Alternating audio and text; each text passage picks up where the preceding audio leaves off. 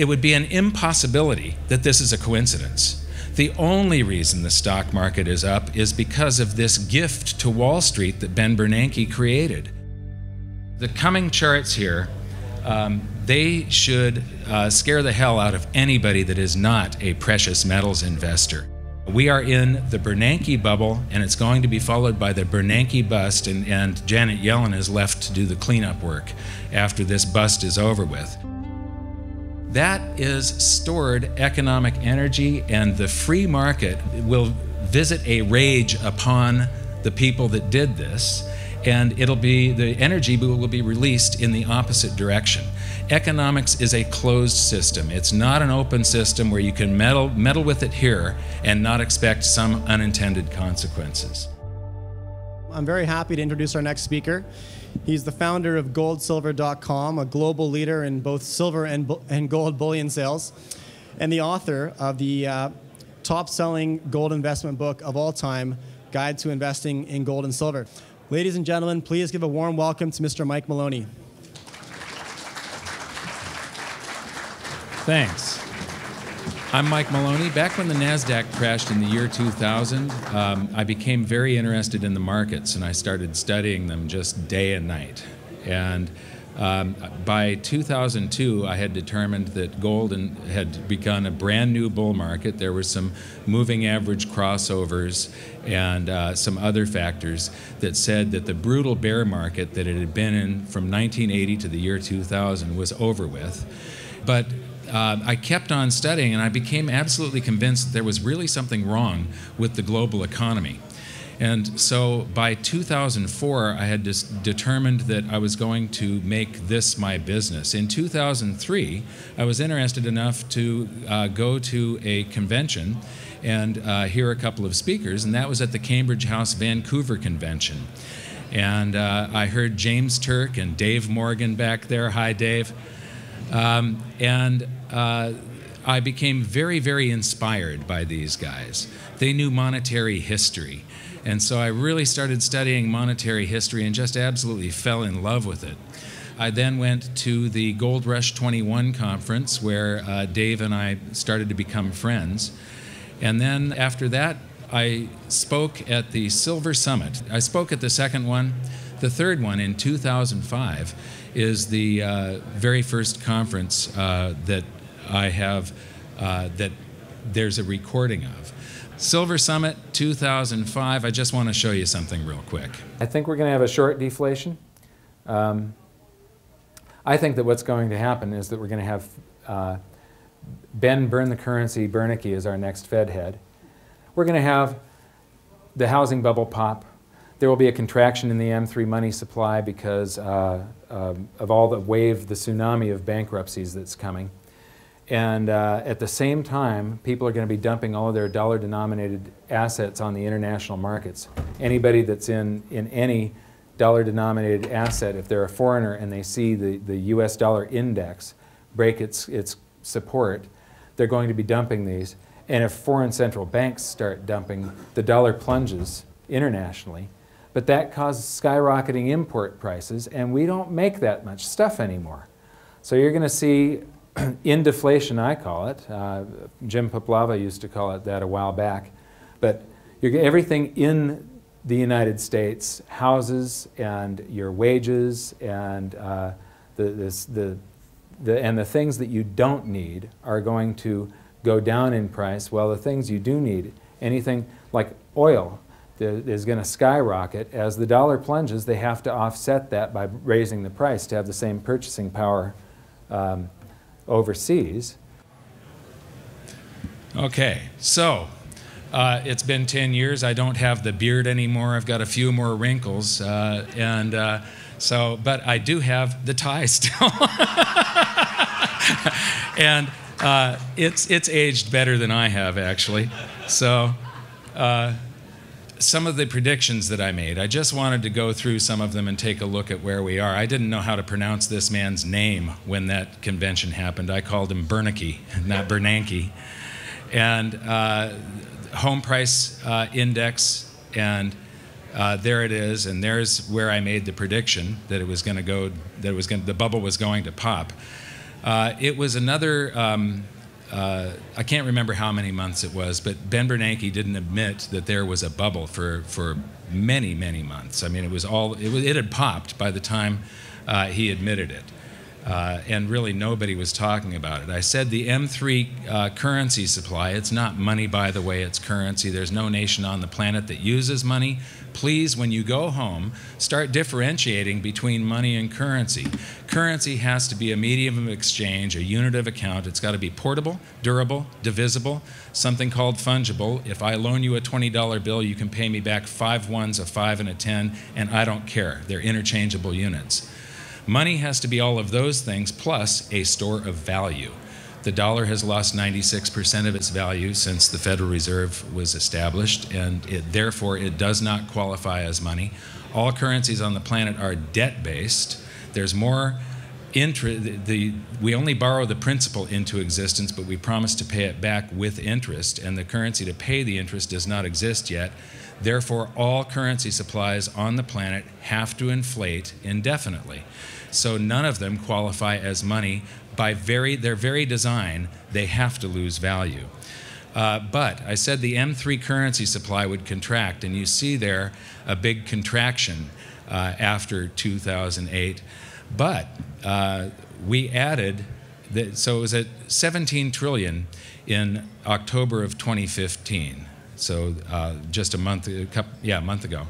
But Ben Bernanke increased base money tremendously, all of the QEs, and that is sitting on banks' balance sheets as excess reserves. It's not circulating. So if you deduct that from the M3 currency supply, this is M3 less base money, and that difference there, so it's at 13.1 before the bubble popped. There was a $1.7 trillion collapse. This is what deflation really is inflation and deflation is either an expansion or contraction of the currency supply. Prices follow. They are the symptom of inflation or deflation. This is based on Austrian economics. But today, we are at 12.9 trillion. So 7 years after this collapse, we have yet to recover. This is the currency supply that actually circulates. The rest is just sitting on the bank's balance sheet. So we have not recovered from the crash of '08. This is the trade-weighted dollar index. I said if it broke support, it would plunge. And so the Silver Summit was right there, and there it goes. And this is, I said that crude oil would skyrocket. The Silver Summit was right there when it was just over, it was close to 60, and it went to 140. This is the, I showed, if you can look on our YouTube channel, Mike Maloney Predictions 2005, and you'll see that one of the charts that I showed is the Home Builders Index as compared to the NASDAQ. And the Home Builders Index, when I was showing it, was right at its peak. And I was saying that it's going to end up looking like the NASDAQ because there's something called the insider buy-sell ratio. And all of the owners of these companies were selling a whole bunch of their own stock. And I predicted that it was going to crash, and it did. This is total debt to GDP. So this is both public and private debt. And when the Silver Summit happened, it was at about 290, I think, and it exploded up to 364. Now, right here is 1929. This goes up either when debt rises or if GDP goes down and debt stays the same. That means that the ratio of debt to GDP is higher. So this rises if GDP shrinks. This is the 1929 stock market crash, causing the GDP to shrink and debt to rise. And then this is a bunch of liquidations and debt getting cleared off the books. And then this is GDP growing again. We were starting from here, so I'm sorry that I had a bunch of coffee and the distance here. So This is the GDP shrinking after the crash of '08, and then it peaked, and then some debt got liquidated and the economy started growing again, so that line shrinks. But when the second half of this storm comes, we are starting from extraordinarily high levels. The coming charts here, they should scare the hell out of anybody that is not a precious metals investor. They have me shaking in my boots when I think about them, but then I remember I'm invested in precious metals, and I don't worry as much. I do think that this coming other half of the storm is going to change not just the economy, but change this country politically, because when there is political strife, when there's economic strife, there are political leaders that come forward that people will vote for, and these guys are dangerous. So here is some of the evidence that I brought to show you that we are in an extreme emergency. It never stopped since the crash of '08. This is base money, or base currency. This is the Wilshire 5000 Total Market Cap Index. So that's the value of the stock market, basically. This is long-term interest rates, or not long-term, short-term interest rates, I'm sorry. And when we zoom up here, one of the things you see, these interest rates also reflect bonds. They are showing that there's a cycle to it. Basically, there was about 34 years on the first half of the cycle where it was rising. During that period of time, bonds earned the nickname certificates of confiscation because they underperformed inflation. So if you invested in bonds, you had, even though you had more currency, from 52 here or whatever, wherever that starts, up to 1980, even though you had more currency, you had less purchasing power. You could buy less stuff. But we've taken the bonds down, we've taken short-term interest rates down to zero. And if I zoom up on this a little bit more, what you see is that with the inflation of base money, the correlation of the stock market rising, it would be an impossibility that this is a coincidence. The only reason the stock market is up is because of this gift to Wall Street that Ben Bernanke created. Most of this base currency is held as excess reserves on the bank's balance sheets. It doesn't circulate in the public, but they can use it for margin debt and such. So it's inflated the stock market. All the excess reserves are it's Wall Street, not Main Street, that benefited, and this is the proof. And one of the interesting things here is that we stopped QE in November of last year, of 2014, and the stock market kept on going like, it didn't need the training wheels, but then it rolled over and crashed right back down to the level where the base currency sort of supports it. So I believe that there's a second half coming to all of this energy that is created by the Fed creating all of this base money. That is stored economic energy, and the free market will visit a rage upon the people that did this, and the energy will be released in the opposite direction. Economics is a closed system. It's not an open system where you can meddle with it here and not expect some unintended consequences. This is M2. M2 is more, when you measure M3, which the Fed hid from us in October of 2006, they stopped reporting M3, except it was only one tiny component that was less than 1% of M3 that they had discontinued as the excuse of no longer reporting M3.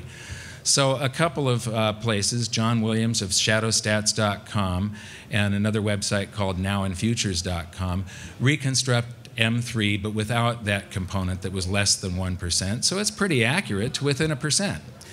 And however, M2 is a smaller measurement. This measures mostly accounts that are $100,000 or less. And so this is more of Main Street's money and not Wall Street's money. Now, the QEs here, quantitative easing 1, 2, and 3, this is mostly on banks' balance sheets as a reserve. And so if I deduct the reserves from M3, you see the purple area was the excess reserves. And instead of 12 point something trillion, we've got 9.6. I'm going to go back. Okay, this is the gift to Wall Street right there. And the interesting thing about this is that today, the difference between base currency and the rest of M2 that doesn't have reserves in it, that is actually less than it was before the crisis. So the amount of Main Street currency is less. The amount of Wall Street currency is more. So this was a wealth transfer from the public to the financial industry. And now I'm going to go to, the reason I'm going to bond prices here is this is from 1980 to today. And this is a perfect bull market that goes for 35 years. Is there any such thing as a perfect bull market that goes for 35 years? This has to come to an end soon. It's an old bull market, and all bull markets end. They turn into it. Do you remember that chart that had interest rates? It had 34 years on one side. It's got 35 years now on the other side. I do believe that there's going to be one last pop in bonds, because there is something that coming that I call the Bernanke bust. Alan Greenspan created the NASDAQ bubble, and with excess liquidity, he was afraid of the Y2K bug, and he created liquidity during the long-term capital management meltdown in 1998. Those things created the blow-off top in the NASDAQ and caused the crash of the NASDAQ, which is the Greenspan bust. So you've got a Greenspan bubble followed by the consequences of the bubble that he created. Then he took interest rates down too low, and he kept them there too long to try to get the stock market reflated. But what happened is he accidentally created a real estate bubble. So that was another Greenspan bubble, and the consequences were a Greenspan bust. Even though Ben Bernanke presided over the Greenspan bust, it was still Alan Greenspan's fault, not Ben Bernanke's. Then Ben Bernanke created all of that currency and took interest rates down to zero and pumped the stock market. We are in the Bernanke bubble right now, even though it's Janet Yellen that's Fed chairman. We are in the Bernanke bubble, and it's going to be followed by the Bernanke bust, and Janet Yellen is left to do the cleanup work after this bust is over with. But this is going to be the biggest crash of all. The first crash, the first Alan Greenspan bubble was stocks. It was the NASDAQ, and it crashed. The second bubble was stocks and real estate, and it crashed, and that was the crisis of '08, and it was a lot worse than the NASDAQ crash. That was a global financial crisis. The next one is stocks, real estate, and bonds, and I'll show you that stocks and real estate are very overvalued, and like I said, bonds are they're nearing the end of a 35-year bull market. So this is Treasury yields, and it's just the inverse, basically, of price. As the price goes up, the yield you get from a bond goes down. So this is actually a bull market, even though the chart is descending. It's just more proof that bonds are in this aging bull market that has to come to an end soon. No bull market goes forever. Now we're going to turn toward what the world is doing to they're hyperinflating their base currency. The Swiss have always had a reputation of being very conservative and very careful with their currency supply. They've increased it tenfold. In the United States, we've increased our base currency fivefold. The Swiss have been twice as reckless as the Federal Reserve has. This is the UK. Here we have Japan. Look at that. This is hyperinflation of base currency. Here is Hong Kong, And then I'm going to turn toward the deflation that's trying to happen.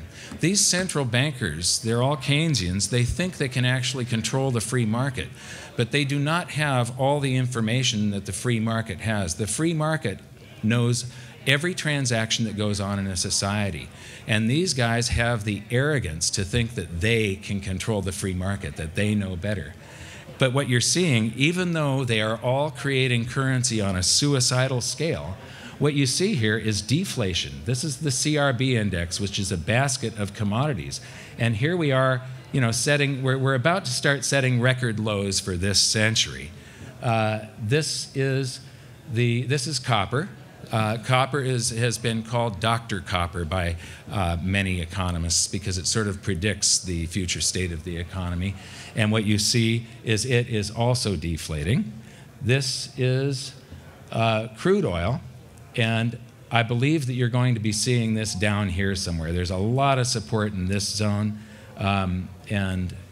So deflation is happening around the world. How many here have seen my series, Hidden Secrets of Money? Okay. Very good. Thank you. How many have seen the latest one that just came out last Tuesday? Excellent. It's about deflation and the reason that deflation has to happen before big inflation or hyperinflation can happen. And so for anybody that hasn't watched it, please watch the 6th episode of Hidden Secrets of Money. It is the first of the 2016 season. The last release was actually in November of 2013, so it's been a couple of years since we've released any new episodes. This is the Baltic Dry Index. So this isn't showing inflation or deflation. What it's showing is this is global trade. This is a measurement of all the ships that are shipping, all those big shipping containers from Asia to the United States and such. And it took off and it exploded during the real estate boom, but it's back down to levels, world trade is grinding to a halt right now. We are in for deflation. At the same time, we have a government that is growing like this monster, and it never stops, and it consumes everything in its path. And so this is the total national debt divided by, and the total income down at the bottom. And it's just, it's insane. It's gone crazy. This is basically the same two data sets divided by each other. So it gives you a ratio of, and the higher this ratio is, the harder it is to pay off the debt. And this doesn't look too bad, except when you look at the time scale. This starts in 1794. And so we are at levels now that we've only experienced during World War II, the Great Depression, the Civil War, the War of 1812, and the debt left over after the Revolutionary War. Why are we we've got debt levels that reflect a global emergency, world war. Or this was the Civil War was the most expensive and deadly war for the United States, not World War II. Then we have government expenditures exceeding all private investment. There were years here where the private investment was higher than government expenditures. That doesn't happen anymore. The last time was in 1999 when we were in the midst of the NASDAQ bubble. Here we have, I just show you this. This is the Dow Jones Industrial Average. How many people here know of John Williams' shadowgovernmentstatistics.com? Okay, and he not only recreates M3, but one of the things he does is recreates the pre-Ronald Reagan CPI, the Consumer Price Index. So he goes back to before the point where government started fiddling with the inflation statistics to make inflation look lower than it really is. Now, I do think that the pre-Reagan CPI, the basket of goods in there, does not reflect modern life today necessarily. So the truth lies somewhere in the middle, somewhere between the CPI, or the CP-LI, I call it, that the government puts out, and the pre-Ronald Reagan CPI. But the reason I show you this is the Dow Jones Industrial Average taken back to the year 1913 when the Federal Reserve was established. And this is the CPI deflated Dow Jones. This is the shadow government, the pre-Reagan CPI. And what's interesting is 1929 was higher than today.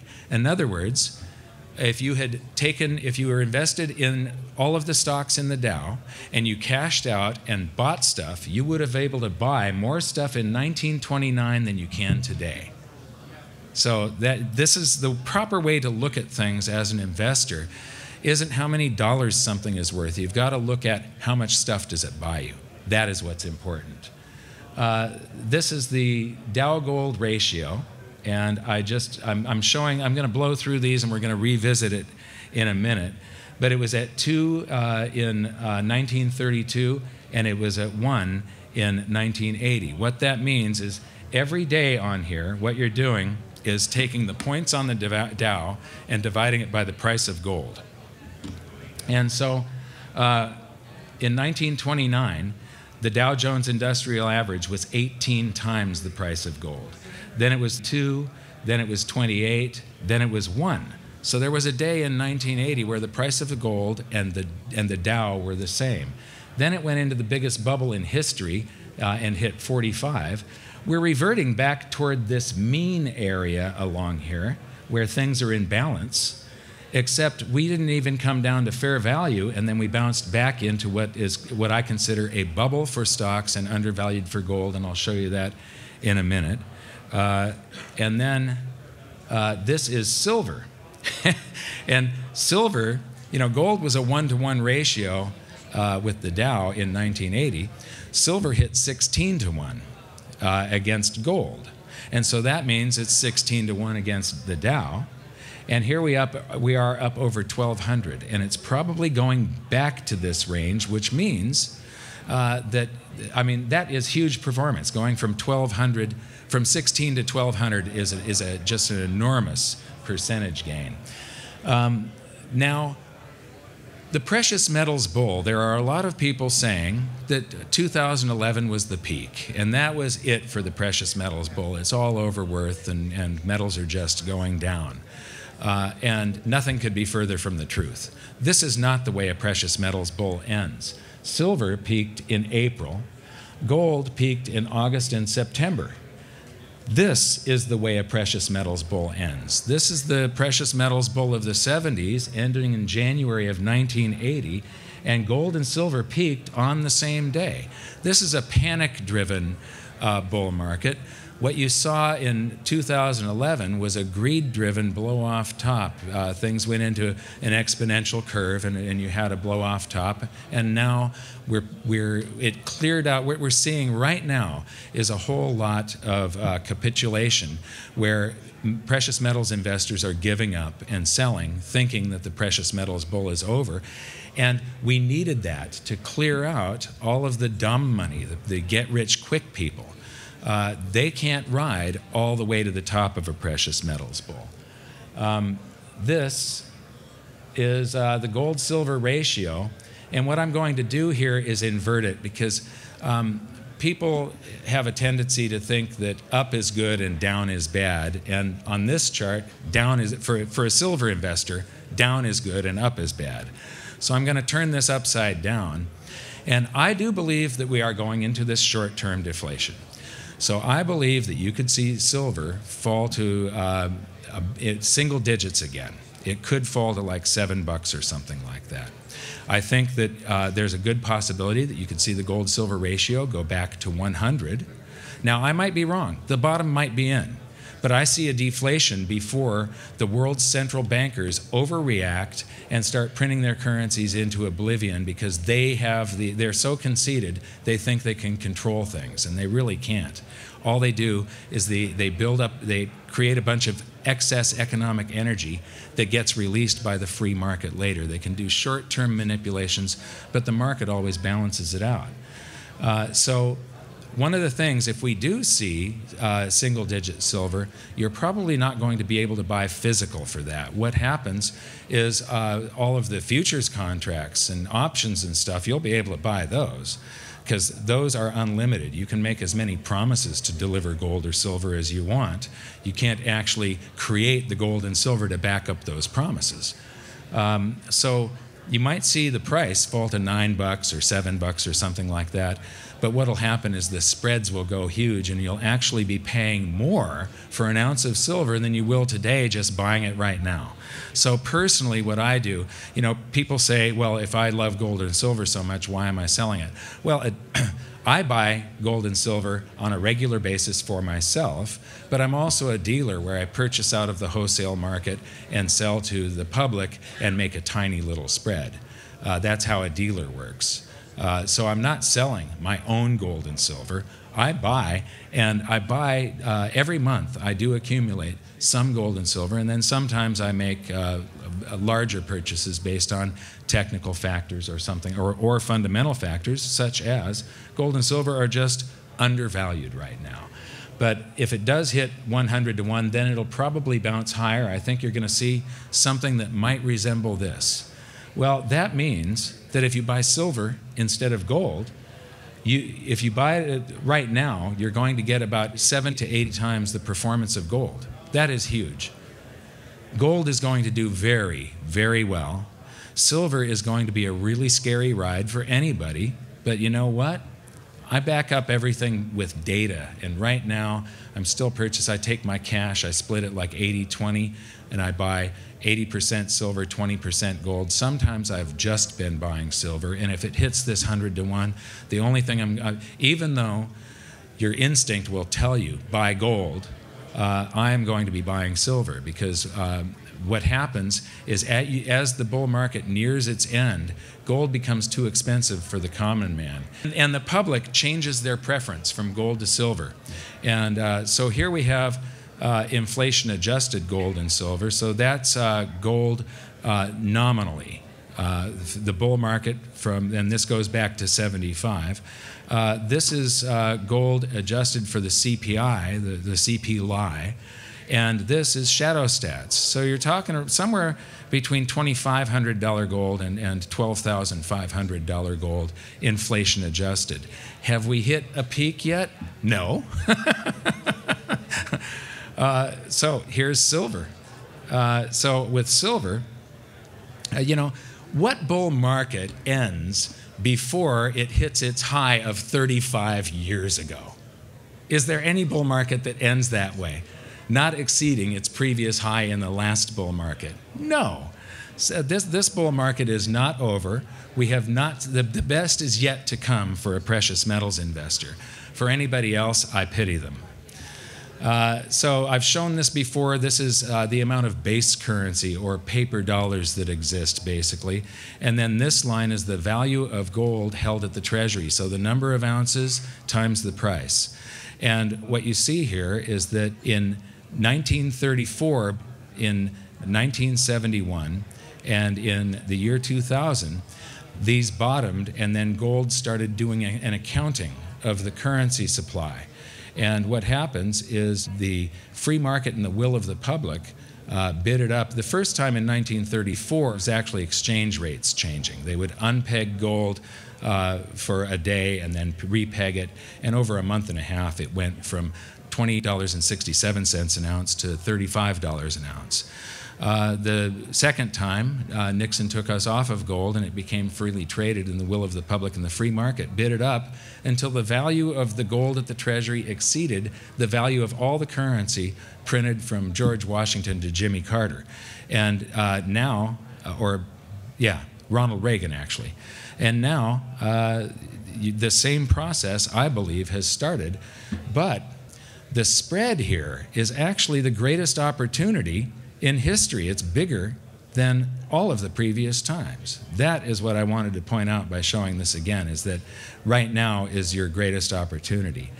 The Dow gold ratio logarithmically, when it's somewhere between 3 and 5, and you can adjust these numbers a little if you want, but what you have to do is look at it very long term and decide where stocks and gold are in equilibrium. And I believe this is the range where stocks and gold are fairly valued against each other.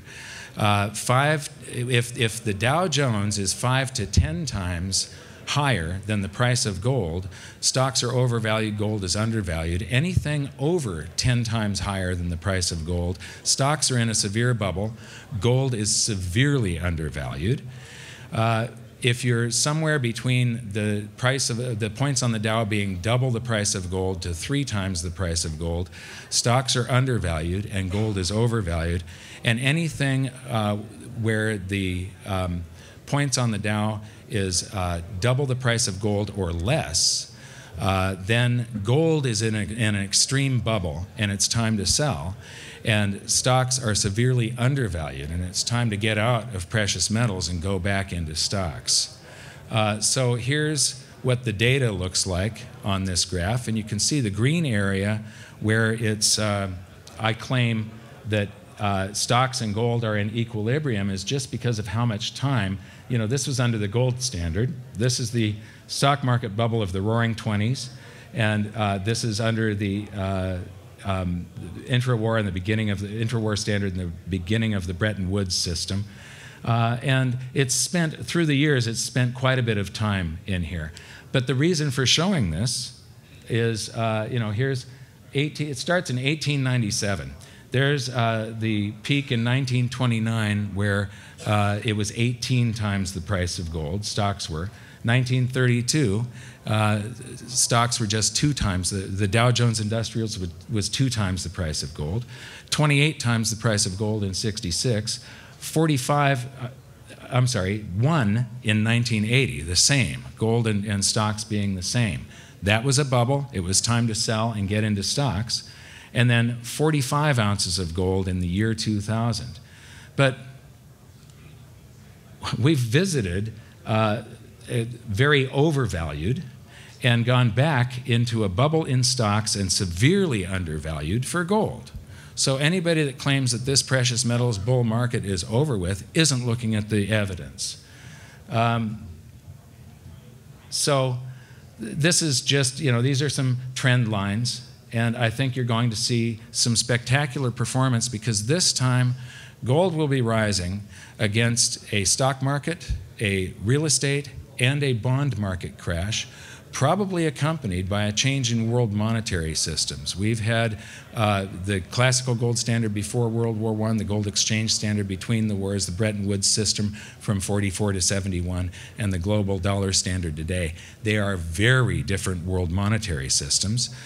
The previous monetary systems were all baby steps off of gold. And now we're going to go from basically nothing but debt-backed currency, probably back to something. That's going to be a huge transition, and everybody on the planet will feel it. Previous transitions, only the banks and governments felt. This time, it's going to affect everybody on the planet. So when and how high, I do not know.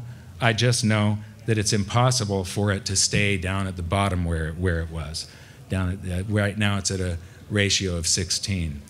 Now, this is something that I discovered recently, and I call it the financialization of government. This chart is mislabeled. The reason I call it the financialization of government is I was on the Fed's website one day just generating charts, and I generated a chart of tax revenues, and I noticed that it had these dips, and I went, oh my God, that looks like the stock market. So I laid the stock market on the same chart, and there's an amazing correlation there. And what I noticed was that going back in history, there's very little correlation. The correlation really started in the year 2000. If you go back, this is a chart of the 1987 stock market crash, and the stocks crashed, but government revenues continued to increase, and GDP did not shrink. And so I'm going to read you a little bit. I recently updated my book, so it's available with a 2015 update, and it's out now. It's on Amazon. So this is the best-selling precious metals book of this century. It is available in 11 languages. The updated version is only available in English right now. I'm dyslexic, and but what I did was, it'll probably sound like I read decently because I read it about 20 times last night and this morning just to rehearse so I can anticipate the words. We stand atop a massive bubble created by Alan Greenspan and Ben Bernanke's reckless and completely unprecedented economic meddling, and are now staring into a deflationary abyss. I look back at all the economic crossroads and wonder about the ifs. If only Alan Greenspan hadn't created the NASDAQ bubble by meddling with bank liquidity, there wouldn't have been a crash in 2000. If only he had allowed the crash to continue until it was done and allowed the free market to clear out the excesses and imbalances by just letting it work, we would have had a healthy recovery. If only he hadn't goosed the economy and kept interest rates artificially low, creating the real estate bubble. If only Ben Bernanke hadn't committed the biggest economic crime in history when the real estate bubble popped by meddling with the currency supply so much that it has caused the greatest wealth transfer in history thus far, that is, thus far, from the middle class to the super rich and Wall Street. This was the single greatest theft in history, but it's nothing compared to the wealth transfer that is yet to come. The dangerous fog, the financialization of government. We are in completely uncharted territory. The world's central banks are hyperinflating their base currency while trying something that has never been tried before in human history, negative interest rates. We are driving at 100 miles per hour in the fog. Recently, I overlaid a chart of the stock market with a chart of U.S. federal tax revenues, and an alarming fact stuck out at me. I discovered the financialization of the U.S. government. Before the year 2000, if we had a recession and the stock market fell, tax revenues would fall a tiny percentage or just go flat. But since the year 2000, federal tax revenues rise and fall with the stock market. In the crash of 2000, the market fell by more than 45% and tax revenues by almost 20%. In 2008, the stock market crashed by more than 50% and tax revenues fell by 28%. This means that from now on, because of the crushing debt and future obligations, the Federal Reserve and the government must come to the rescue of Wall Street every time there is a stock market crash, or they risk their own demise.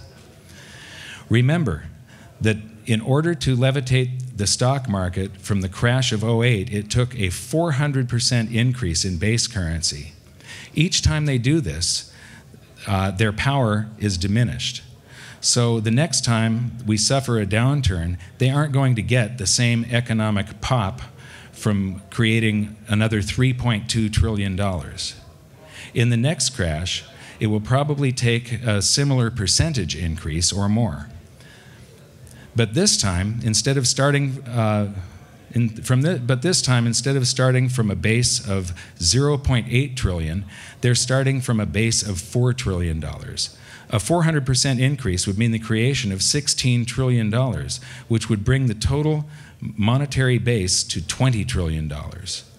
The problem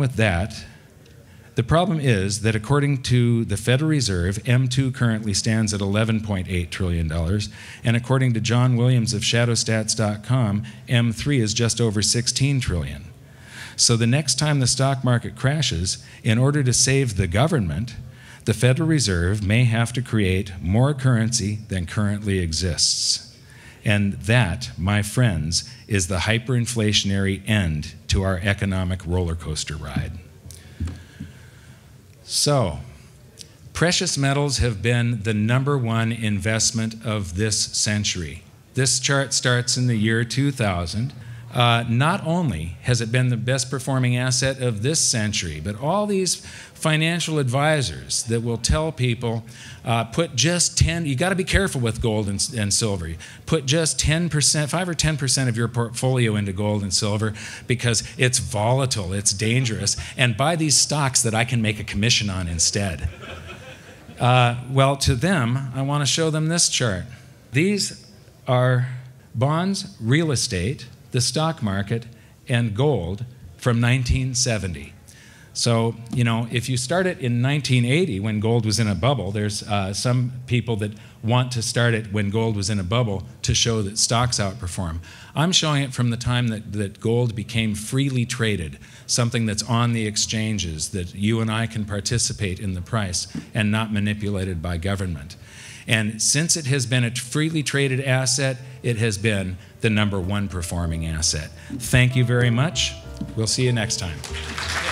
One last thing. Tomorrow at 4 p.m. I've got a breakout session that's not on the schedule. So if anybody wants to come, I've got just a whole bunch of random charts, and it'll be more of a discussion. You can ask me, you know, put up a chart, we'll discuss it. Put up another chart, we'll discuss it. But I've got some really good information that you may want to see. Thank you. 4 p.m.